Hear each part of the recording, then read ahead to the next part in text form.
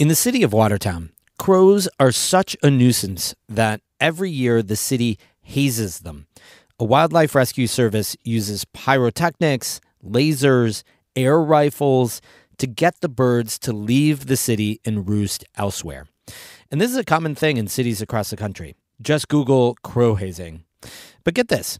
Across the North Country in Plattsburgh, people are dressing up like crows. They love crows and biking around the city. We join them on today's Story of the Day. Support for Story of the Day comes from Clarkson University, offering over 95 programs of study with campuses in the Hudson Valley, Central, and Northern New York. More at clarkson.edu. Hey, I'm David Sommerstein. It's Friday, November 17th. First up, enrollment at New York State universities and community colleges went up for the first time in a decade this past year.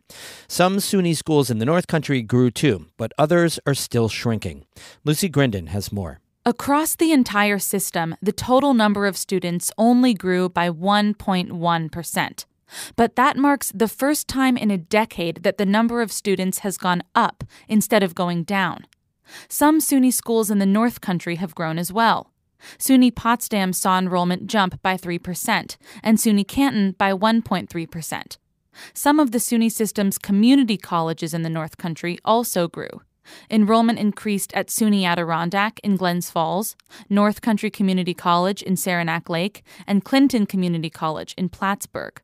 But some North Country SUNY schools are still getting smaller, including SUNY Plattsburgh, Jefferson Community College in Watertown, and Herkimer College.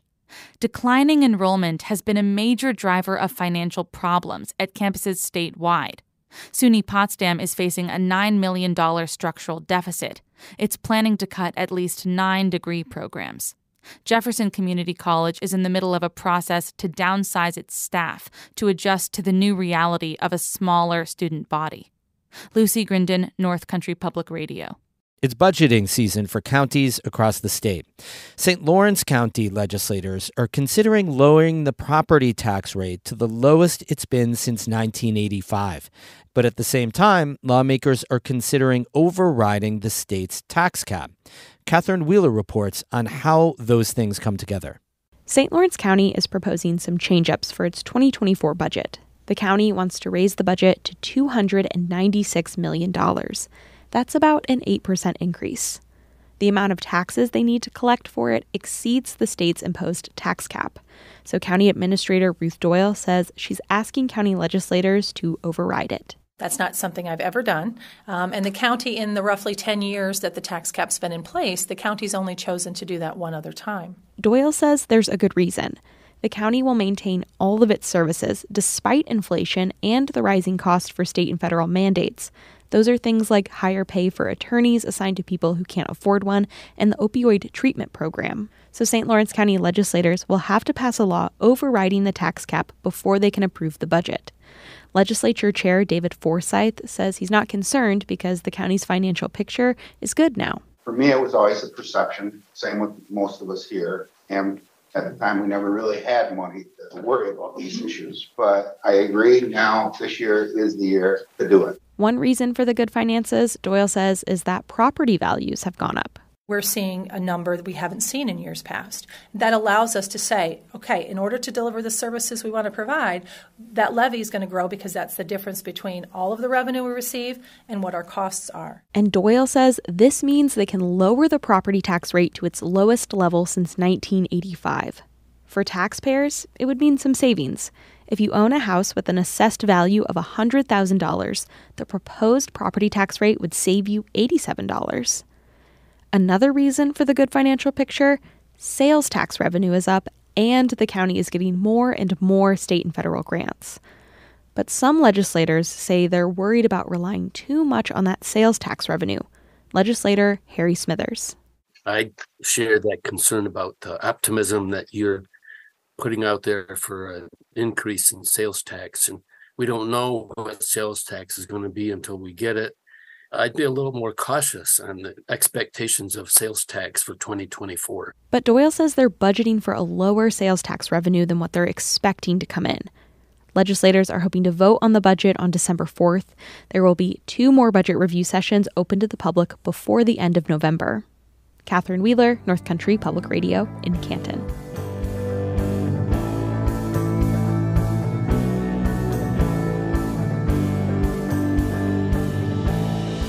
So one night in Plattsburgh recently, and this didn't have much to do with Halloween even, a bunch of people dressed up as crows, hopped on bikes, and became a murder cruising the city. Kara Chapman was there and has our story. It's a gloomy and starless night. I find Kimberly Cummins biking around the local farmers market parking lot. How's it going? I'm good. How are you? She's wearing a dark helmet and a black hoodie. It's got felt wings and wingtips attached. And then my bike is decorated with different lights that are like kind of sparkly because since I'm wearing a lot of black to try to look like a crow, I want to try to make myself as visible as possible at the same time. Cummins is the organizer of tonight's crow ride. It sounds just like what it is. A bunch of people dress up as crows, ride around, and make some noise. It's the first Plattsburgh has ever had. Cummins says she loves crows. They're clever, adaptable, ingenious, she says. And she's done a crow ride before, over in Burlington. It reminded me of, like when you're a little kid and you're riding to your friend's house and you're kind of just goofing around and having a good time. And that's what she's hoping people get out of tonight's ride.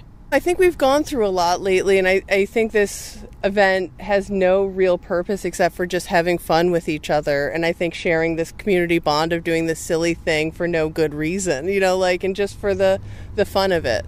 Can I get your best caw? Oh, caw! Caw! Caw! That's fantastic. Thank you. As we talk, the next crow shows up. You have lights too! Hey, fellow crow! Wow. Lauren Zito wears a black feathered masquerade mask and a black tracksuit. She says this kind of thing matches her vibe.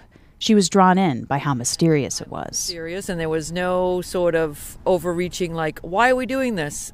And the answer was, like, because we can. And Zito also says she needs to caw at the night tonight. Her hometown is Lewiston, Maine, where 18 people died in a mass shooting last month. No, tonight I need to come out, deck my bike out with whatever, and see what happens. So kind of cawing for Lewiston in a way. Yes. Zito says we can't live in fear. And as more crows wheel in, Creatures of the night, let us ride! It's easy to forget that fear. Laughter, whimsy, and joy take over. And even some non-human voices join in. Are those real crows? Yeah, I think so. Oh, nice. They're coming! Rylan McKay of Plattsburgh is here with her daughter, Evelyn. I'm wearing a black bat hoodie, but I'm just saying it's a crow because it's the only cool winged thing I have. Rylan says this kind of thing is right up their alley. They used to go to Burning Man as a family when they lived on the West Coast. We love dressing up and having fun. Yeah. Awesome. Yeah. Soon, it's time for the safety talk. All right, my little crows, come on in! Cummins goes over the rules. Obey the stop signs, go slow, respect pedestrians and drivers. Then she leads her flock into the heart of downtown. One crow is on rollerblades and has these big black retractable wings. Andy Alger says it took about 12 hours to attach all the feathers. But I'm hoping it looks like I'm flying when I actually skate. Yeah. Alger merges with the murder as it rides past. The crows make their way uptown toward SUNY Plattsburgh. By the time they wind around Hawkins Pond, they're about 40 strong. Let's do a group photo! Cummins has them line up for a picture. Someone hands me a phone. Okay, woohoo! Awesome. Then Cummins gives the signal. All right, let's go, crows! And once again, they set off into the night.